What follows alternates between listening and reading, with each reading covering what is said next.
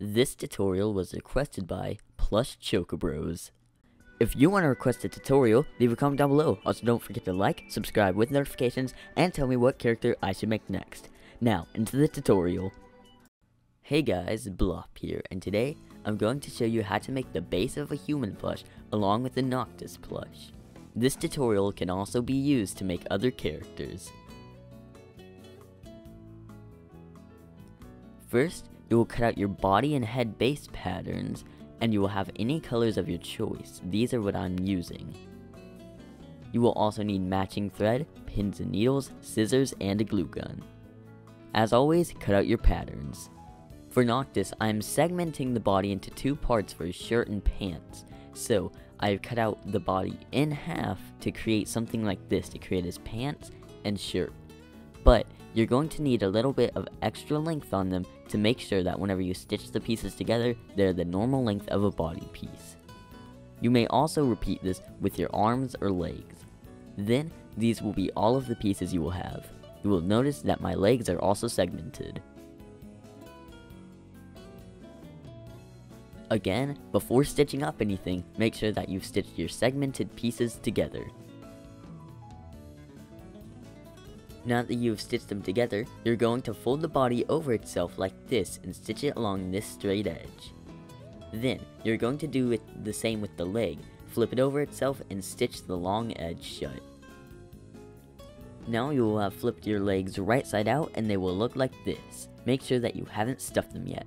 Now, before you stitch the body together, you're going to place the legs in the center of the body like this. Make sure that the stitches of the body aren't visible and that the seams of the leg stitches are visible facing towards you. Then you will stitch the legs into the center of the body. Make sure that the legs are aligned parallel to the body as well. Now that the legs are stitched in, they'll look like this.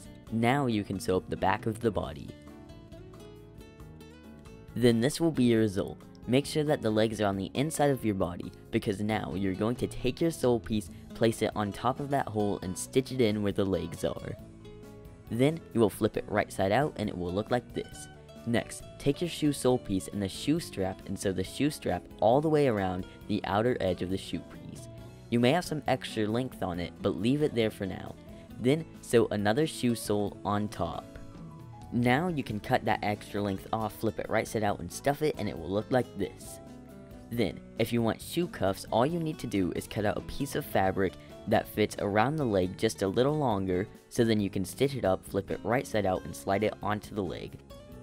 Then, you're going to take your shoe and ladder stitch the shoe onto the leg. Then you can slide your cuffs down, and it will look like that. Next, take your arm pieces, fold them over themselves, and stitch them along this long dart on the back edge, and then this curved edge all the way around, leaving this bottom edge open. This will be your result once it's flipped right side out and stuffed. Then, you're going to take your body and ladder stitch the arm onto the body, and it will look like this. Then, now that you have that, move on to the head.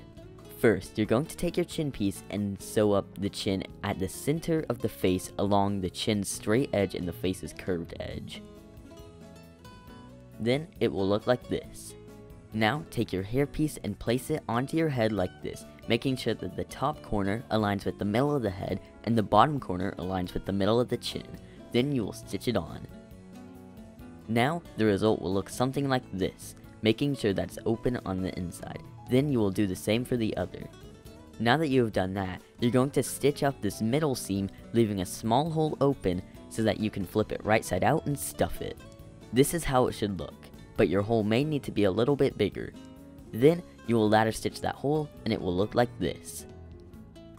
Next, you're going to take your two ear pieces and stitch them together all the way around the outer edge and then ladder stitch them on. You could have also sewn these on the inside, but I forgot to, so that's why I'm doing it like this. This will be the result.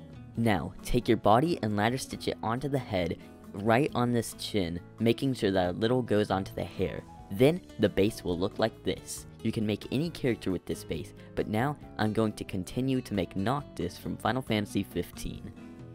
For Noctis, you will cut out all the patterns on screen right now. First, for your hair pattern, you will have all of these pieces. Now, you're going to glue your side hair pieces onto the seam of the face and hair pieces of the head. Then it will look like this.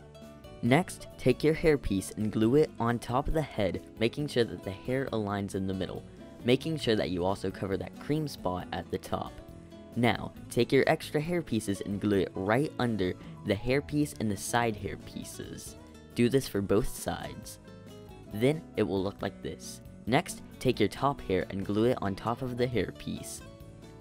After that, you're going to take your back hairpiece and glue it onto the back of the head, making sure that you stitch up this dart at the top before gluing it on. And as you glue it on, make sure that you go all the way around the head, making sure to stop gluing right at the bottom of the ears. Then you will take your top back hairpiece and glue it on the back of the head. Next, you will cut out your jacket pattern. First, you're going to take 2 of the pieces of your pattern and sew them all the way around. Do this for all 3 pieces of the pattern except for the sleeves. Then you will have this. Make sure that you've cut a hole in the center of each piece to flip them right side out, but you're not going to stuff them. Next, you're going to place them together like this, sewing them together at their top corners only. Now that you've sewn them together, they'll look like this. Next, you will take your sleeves and fold them over themselves and stitch them along this edge. Now that they are stitched, flip them right side out, and you're going to stitch them into the sleeve holes of the jacket, along these rounded edges. Now that you've stitched them in, they're going to look like this. After that, you're going to take these 2 edges of the jacket and stitch them together along their straight edges, making sure that the corners align. Do this for both sides. Then it will look like this, and you will slide it onto your character.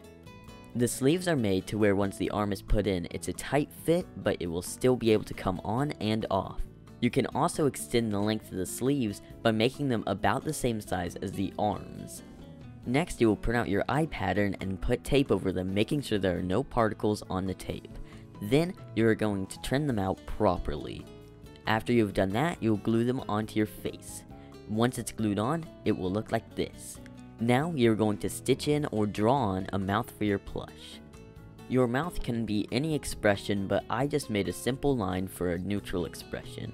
Then the plush is finished. If you made this plush or are planning to, leave a comment down below. Also, don't forget to like, subscribe with notifications, and tell me what character I should make next. Make sure to also follow my Instagram, as I will keep you guys updated over there on what I'm working on. So that's it. See you guys next time.